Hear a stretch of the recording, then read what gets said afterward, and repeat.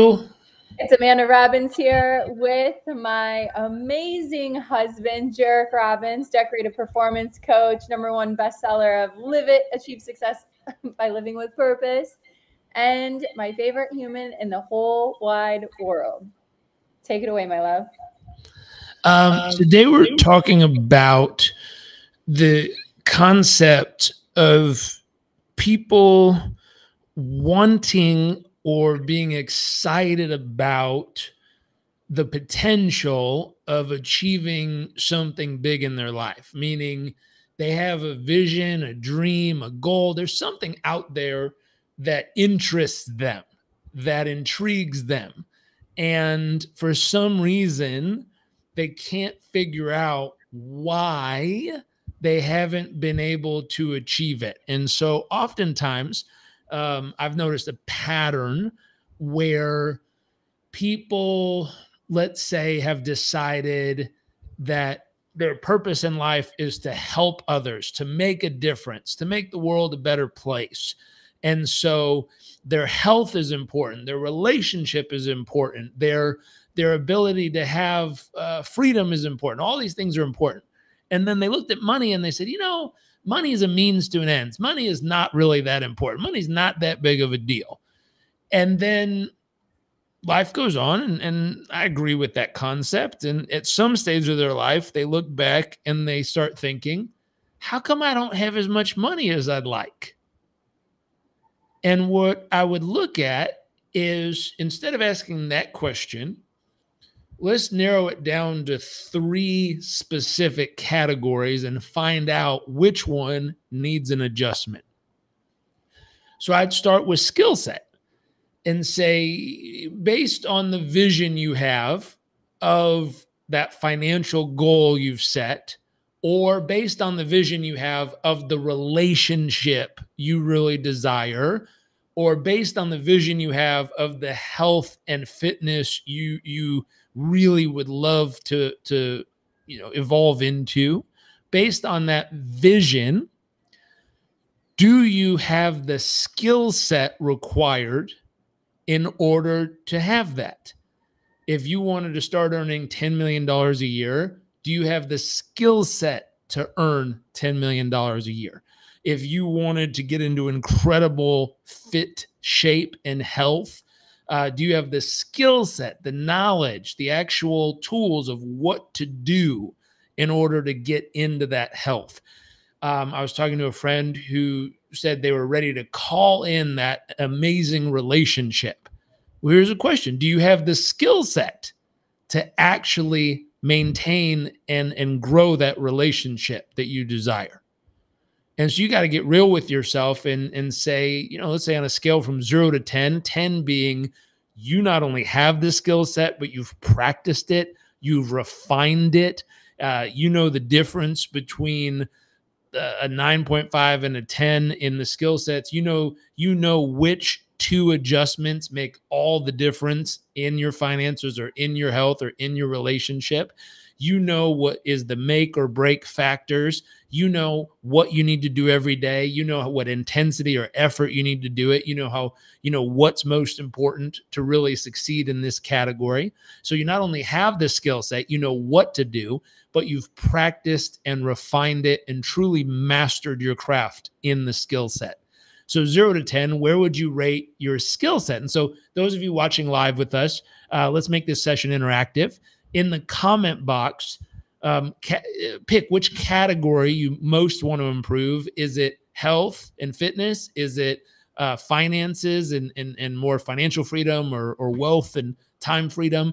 Or is it money? Is that the 3 categories? Oh, relationships. I'm so sorry. Relationships. So is it health, wealth, or relationships? Pick a category. And then in the chat box, give it a 0 to 10. 0 meaning you don't know what to do, or you know what to do, but you certainly not practiced it. A 10 being you know exactly what to do, and you have honed, mastered, and refined this skill set that you can deliver when you're at your best. You can deliver when you're at your worst. You can deliver when you're busy. You can absolutely deliver regardless of situation or circumstance, would be a 10. And so let's talk skill set. Have you built the skill set to get the results you want in the category of life you're focused on? Number two would be mindset. I was just doing a coaching call, and at the end of the call, I asked this person, what is your plan? And they said, my plan is to do 5 hours a week of this and 2 hours a week of that and 1 hour a week of this. And then at the end of every week, I'm going to write down at the beginning what all my goals are. And at the end of the week, I'm going to review and figure it out, where I missed, and then dig into like why I missed. And I leaned in and said, excuse me, did you just tell me that your mindset is to start the week planning that you're going to not complete everything you say you're going to do, and you're already mentally prepared to go to the end of the week and figure out and dig in to find out why you didn't do what you said you were going to do? I said, did I hear you right? And he said, it sounds kind of weird when you say it like that. I said, I know. That's like someone in the Olympics saying, hey, here's my plan. I'm going to get to the starting line. I'm going to run like hell. And then afterwards, I'm going to watch my footage to find out why I didn't finish the race. That's my plan. That's my psychology. That's my mindset of how I'm going to take on this gold medal Olympic race. So what's a champion's mindset then? Well, I asked him. I said, how can we make sure you succeed this week? And I said, if you went to the gym, have you ever done a bench press? He said, sure. I said, if I brought you into the gym and your mindset was, I'm going to succeed no matter what, and I started you off by putting 700 pounds on the bench press and said, go ahead, jump over there. Get yourself super hyped up and excited. Just get under that 700 pounds of weight, throw it up, and see what happens. I don't care how hyped up you are, how excited you are, how motivated, determined, passionate, all those things. You can get all the hype you want. You're going to lift that bar up and it's going to drop on your chest and it's going to feel like you're going to die. And you're going to need a couple really big humans to try to help get that off of you. You haven't built the muscles to maintain that level of push yet. The question would be, if you wanted to dial in your mindset and actually build confidence, to build self-esteem. Self-esteem is esteem of self. You only get self-esteem by doing things you say you're going to do. You say you're going to do it, then you do it, and you say, wow, I now believe in my own word. I'm a person of my word. When I say I'm going to do it, I do it.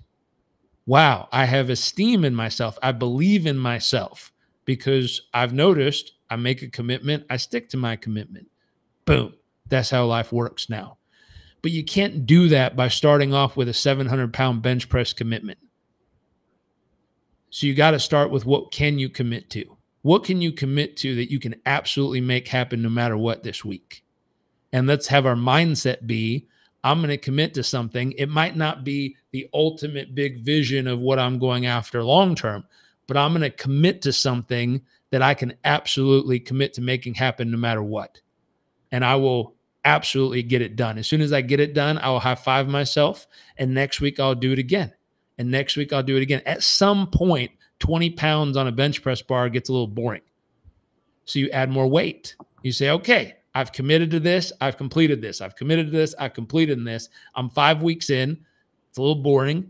I'm going to put a little more weight on the bar. Now I'm going to add more things I can accomplish this week so that I build my self-esteem, so that I build my confidence. And when I say it, I do it no matter what. And over time, you can start to max out that space to where maybe you can bench 400 pounds or 500 pounds or 700 pounds. You're one of these crazy lift people. But it starts with picking something you can commit to and absolutely following through no matter what, and then building that muscle over time. And so mindset, we need to get that right. Skill set, we talked about first. The third part is effort. In order to get the body you desire, in order to get the health and fitness you desire, in order to get the relationship you desire, and not only get it, but keep it. You know, people talk about getting rich all the time. I don't want to just get rich. I want to stay rich. That would suck to get it and lose it. I don't want to get a great relationship. I want to get and maintain and continually make my relationship even better. I don't want to look back and go, yeah, I had a great relationship and then it disappeared. I want to know, how do you maintain it? How do you grow it? How do you make it better every single day, week, month, and year? Health and fitness wise, I don't want to get in shape and then all of a sudden be a fat slob someday and be like, whoa, at one point I had abs. Like, how do you get there? Best shape of my life versus, and how do you maintain it? Yeah. How do you really stay there? This comes down to effort.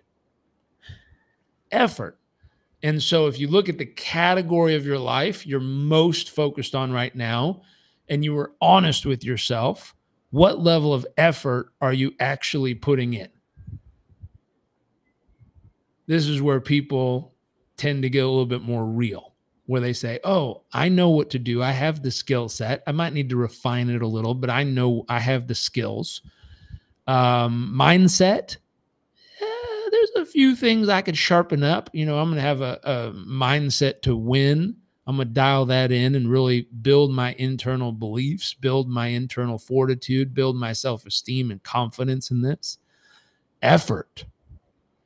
This is where all the stories come in. I'm too busy. I don't have enough time. I'm overwhelmed. There's too many things pulling up my calendar. Effort. This is where all the magic comes in. And I'll tell you, you could put all the effort in the world, and if you don't believe it's possible, your mindset's off, you'll still not get it, or you'll get it and somehow sabotage it. And if you have your mindset dialed in and your effort dialed in, but truthfully, you're just not skilled, sometimes you can still succeed, but you're going to have to put in 5 times, 10 times, maybe 100 times the effort just to get an average result. But if you have the mindset dialed in and the skill set dialed in, and you're willing to put in real effort, putting in 20 minutes a day at the gym isn't enough effort to have the abs or physical fitness to go run an Ironman competition. Like, that ain't it. You got to decide, what do I really want? What am I committed to making happen? And if I have the skill set and I have the mindset, what level of effort is actually required to get and maintain and sustain this result ongoing? I'll pause there for you to add your thoughts. What do you think, love? About which part? That was really great. You covered so much goodness. Anything specific that you wanted to sprinkle on some Amanda magic for them? All right. Well, give them the goods. Show them what you got. I think one thing that really caught my attention from what you shared was there's so much goodness. Okay, so I'd love to hear, for those that are listening or tuning in right now, what was it that stood out for you? I'm very curious to know what stood out from you from what he shared. The thing that stood out for me was when you shared the example of someone going, I'm at the end of the week, I'm going to check in with where I missed. So at the beginning of the week, I'm going to set what I'm going to do. At the end of the week, I'm going to, check what I missed. And I love that you differentiated between how are you starting off with the mindset of you're going to miss the target. And I think that's really important to capture, and then to share what is a more empowering way to do reflection, right? Instead of with the mindset, because mindset is so critically important of these 3, what do you call it? The triple threat: mindset, skill set, and effort. Mindset is a huge part of it. So if our mindset is that we're going to miss the target by the end of the week, and we're just going to reflect on why we missed it, that's already starting off with not a very strong mindset. Whereas the difference is, if we started off the week with, here are my targets, and this is the effort I'm going to put in to make sure it happens, and making sure that you have the skill set to make it happen, then at the end of the week, if you miss the target, but again, the mindset doesn't start with when I miss the target or if I miss the target. It's simply, is my mindset dialed in? This is my target. I have the skill set. I'm going to put in the effort to make sure I hit that goal. At the end of the week, we do a reflection, and then we ask 3 questions, which is what went well, what did I learn, and what would I do differently next time? And those 3 questions allow you not to assume that you're ever going to miss the target. You keep a strong mindset, but you know that the reflection is going to be simply on what was the performance, right? Period. So it's not a missing, but it's a how did I do? How do we do? What did we learn? And what will we do differently next time, right? Or what went well? So 3 questions. What went well? What did we learn? And what would we do different next time? Or what would I do different next time? And from there, then we can apply that and either refine our skill set or improve our effort. But without a doubt, it's going to strengthen our mindset because we're not starting off the week assuming we're going to miss anything, right? What's so funny is that last week I dropped into a local workout class, and I was laying down on a bench doing, what's this one? A dumbbell press? Is that it? Bench press. A bench press, but I was doing it with dumbbells. I was doing a bench press with dumbbells. So you're laying on your back. I'm not like, that's so easy. I can do that. It turns out I haven't done that in maybe, I don't know, a couple of years or something, because I just like looked at the weights everyone else is doing. I was like, I got this. I'm an athlete. I work out. Well, it turns out if you don't work out that specific muscle, then you probably don't have the skill set. Was my mindset laser focused? Absolutely. I was a 12 out of 10. I was like, got it. Lay down, push up some weights, done. And I grabbed like, I don't know, maybe 20 pounds, and things weren't moving. Like my arms weren't moving, and it wasn't that heavy. But my point is the mindset was there and the effort was there. I was pushing with all my might and it wasn't moving. However, the skill set wasn't there. Never was the focus on, I'm going to try 20. And if I can't do it, then I'll drop down. It was never that. It was like, I'm going to do it 10,000%. Right. So what's important is when you miss the target or you don't deliver the performance you thought or hoped you would, then it's not, again, the focus is never when I miss the target or if I miss the target. It's simply evaluating where is your mindset at, where is your skill set, and where's your effort at, and being honest and realistic with that, showing up, giving it your all, and then asking those 3 questions. Oh, wow.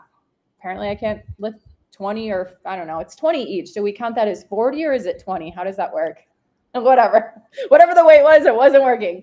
And so it wasn't a fail. It was simply feedback, right? It was, I might need to adjust my weights because my skill set did not match what was required in that moment to do a successful bench press. So we adjust. What did I learn?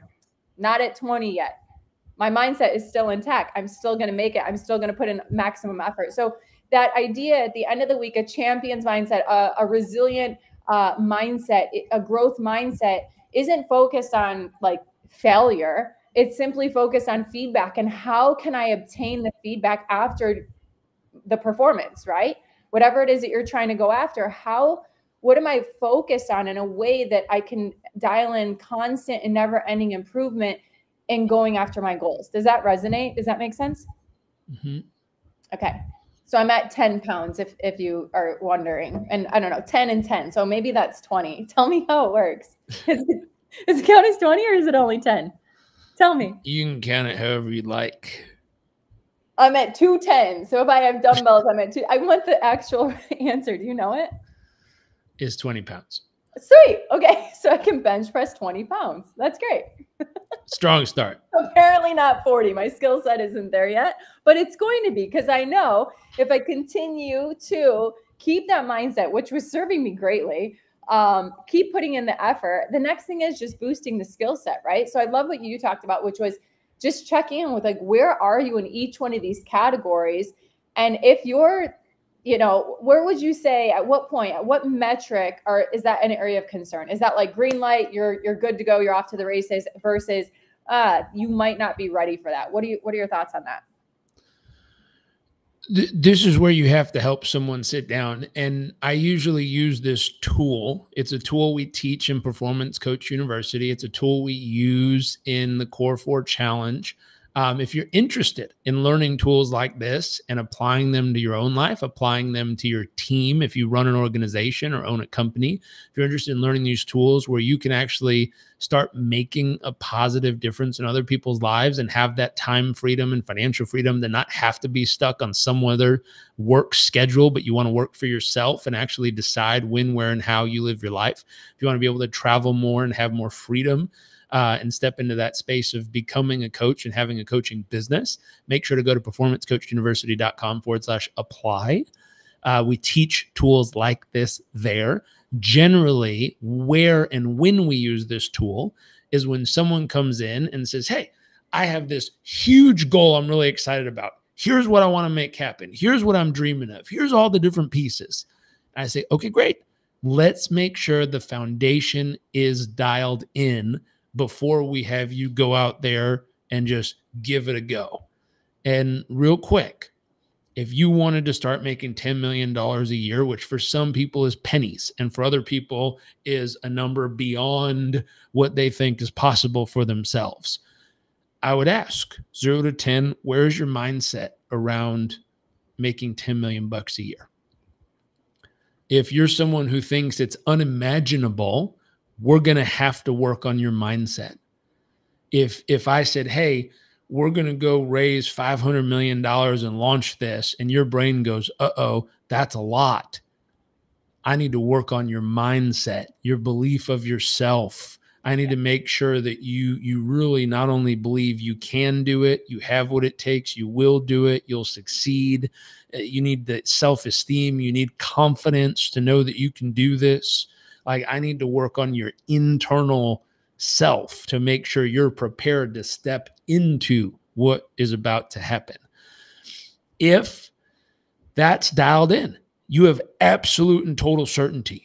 You've done your mental rehearsal. You've done your mental visualization. You've broken down what you're going to do and how you're going to do it. You've stress tested it and found where and how it might break. You've come up with solutions of how each of those breaks will be handled if they occur.